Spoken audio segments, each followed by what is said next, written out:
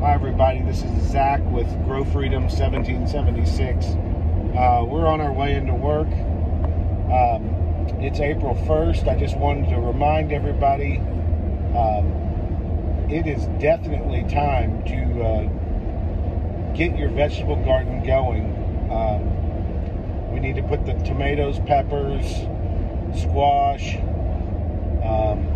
all that stuff needs to go in.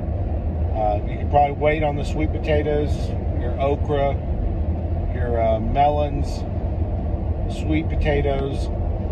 They like it pretty warm and steady. But get those tomatoes and peppers and eggplant in. And we need to remember to feed our soil. Don't focus on feeding your plants. If you feed your soil, it'll feed your plants. And what I mean by that is compost, organic matter, carbon. And you need to make sure there's good bacteria. And if the compost is actively composting, they should be there, but you can always introduce some mycorrhiza, fungi, or you can use compost tea, worm castings that are moist, and then feed those microorganisms molasses. Molasses has nitrogen, but it also has that sugar that those microorganisms will feed on. But other than that, we got lawn, lots of weeds. Don't forget to turn on the irrigation if it's not raining. That lawn is waking up, and it's time to feed it. You need, for Bermuda, pre-emergent and high nitrogen, maybe some iron. For Zoysia and St. Augustine, I would use a 3-1-2 ratio, so a 15-5-10, 9-3-4. It doesn't have to be specific, as long as you have some phosphorus, potassium, not much, and then a little bit higher on the nitrogen. That's the main thing. And what that does is make sure you got a good, healthy root system and a healthy plant to endure the summer. Your phosphorus feeds the root system.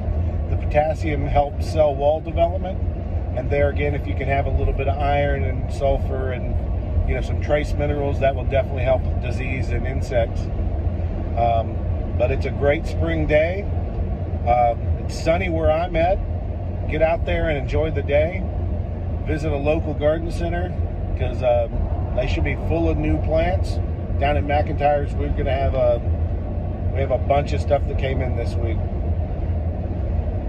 Thank y'all for watching. This is just kind of a short video and just kind of a friendly reminder to get in the garden, because our time will slip by and we'll be hot and it'll be too late to plant all this stuff for at least a harvest this spring. Thank y'all for watching. I will beg for a subscription. We're trying to get to 1,000 subscribers. But that will open up a lot of doors for us with this channel. So even if you want to subscribe and turn the bell off, that's fine. Comment below. If you have any questions, I will try to get to them. Thank y'all for watching. I appreciate your time.